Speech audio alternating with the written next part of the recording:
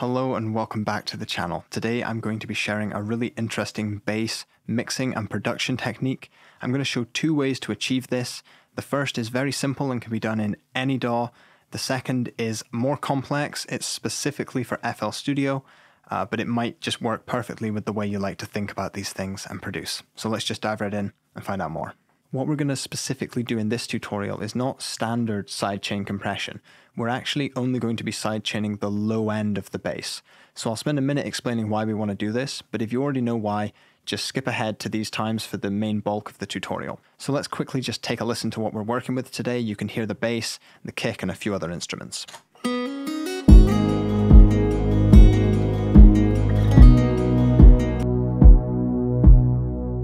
So if I just solo in on the bass, you can hear and see that it has lots of frequencies in this bass.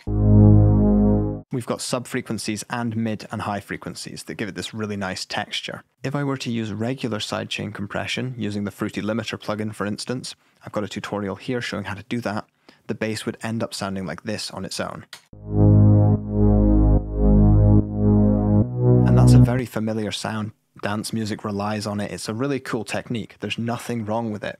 But there are these particular times, maybe 1 in 10 occasions, where that really dramatic push and pull sort of pumping sound is not what you want in your track. You want something more subtle, and you want the top end of the bass to remain constant and only the sub to move out of the way of the kick. And that's precisely what we're going to be doing in this video. The first technique can be done in any DAW. It's really simple, gives you a lot of control though. So just make sure that your kick and your bass are going to 2 separate channels on the mixer, just like this.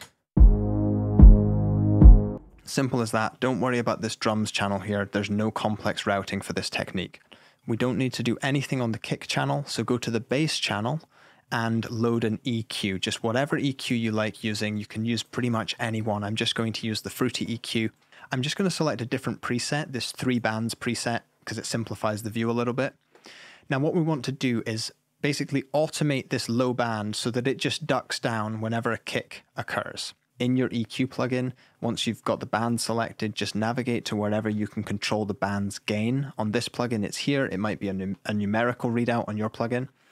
All we're going to do is create an automation clip for that particular control. Simple as that. Right click, create automation clip. As you can see on my playlist, a small automation clip's been created. If your automation clip was created and it was super big like this, just drag it from the right hand side until it's smaller.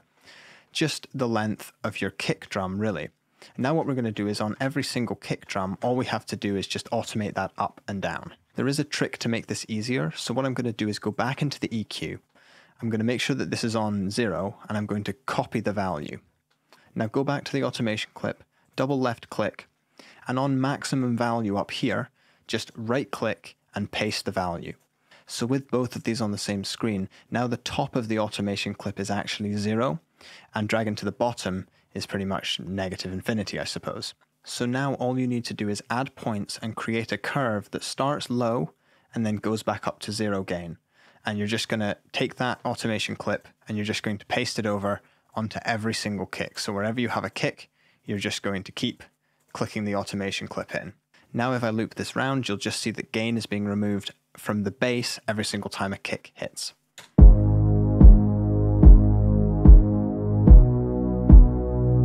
But we still have a really nice mid and high end to that bass. So now all you need to do is just fine tune your envelope. Look at the length of your kick drum, see where you sort of want your frequencies to start fading back in. The idea behind this technique is that it's more transparent, so it's not as in your face. Let's take a listen. And of course you can adjust the frequency up here so that you're reducing even more of the bass frequencies. Now I've seen people do this with both a low shelf and also just a low sort of dipping filter like this. My advice is just use whichever one sounds best. So really listen closely, make sure there's no clicks, pops, make sure it doesn't sound phasey or chorused or any nonsense like that, and you'll be just fine. I particularly like this first method for when you want an enormous amount of control, just to get it sounding exactly the way you want. However, it's not perfect for every situation. It's great if the kick drum's on always doing the same pattern, but if you have very complex drums, the automation clips can become really complicated. So I'm going to reset all of this and start again. So the second method is a little bit more involved, but there's not really any complex routing or anything like that. So again, kick and bass need to be on separate channels. This time on the kick channel, we're going to add in a plugin. I like adding it onto the first insert, and I'm going to select a plugin. It's called the Fruity Peak Controller. It should be right near the top in the controller section, Fruity Peak Controller. So it adds in like this. Make sure that it's unmuted because sometimes it starts off muted. And what I'm going to do is initially just change the bass control until it's at 50. Now you can see that at the top left-hand corner of FL Studio. Just make sure it's at 50, or if you can't get it, type in the value 50, and it'll get it there for you. Now if I just solo the kick and play it, just going to mute it. You can see that it's detecting each time the kick is hitting. That's one of the reasons why it's called a peak controller. I just muted it because you didn't really need to hear it. But this doesn't alter the sound of the kick in any way. So next, on your bass channel, we're going to load up an EQ. I'm just going to use Fruity Parametric EQ2 again, because it's really simple, it's stock, it's a free plugin. So here we go. We're going to do the same thing as last time. I'm just going to grab the first band here, and this time, instead of creating an automation clip for it, I'm going to right-click and select Link to Controller. Now this bit starts confusing people a lot, but just bear with me, it is more simple than it seems. Don't worry about any of this nonsense. Just look for internal controller, okay? And now I've got a load of different automation clips because this is a real project I'm working with. So look for the controller plugins, Fruity Peak Controller on the kick channel, and select Peak Control Peak. The next step is that on the mapping formula, press this little arrow here, that's a left click, and select Inverted. That just means that every time there's a peak, instead of the controller raising the value, it's going to lower the value instead. Hit accept.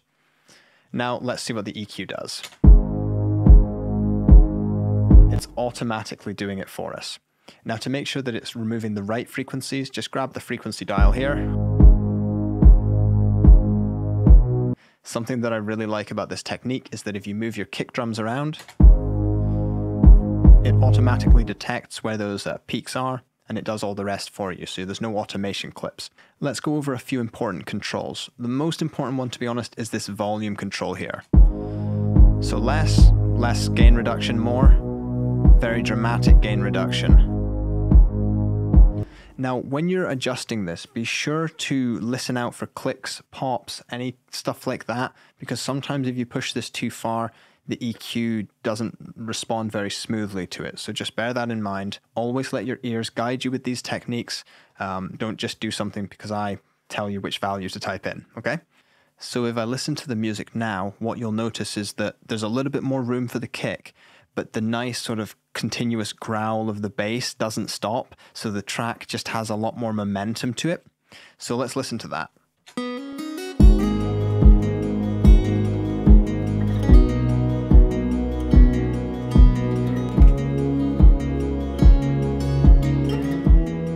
So that's everything for today, but just remember, just because you've got this technique now, you don't want to use it in every song. It's only appropriate in certain situations, and often a typical sidechain often actually does sound better, especially in genres like dance music where it really creates a lot of push and pull in the whole track. This is just for those more ambient times, more subtle times, when you want to control your low end without going crazy.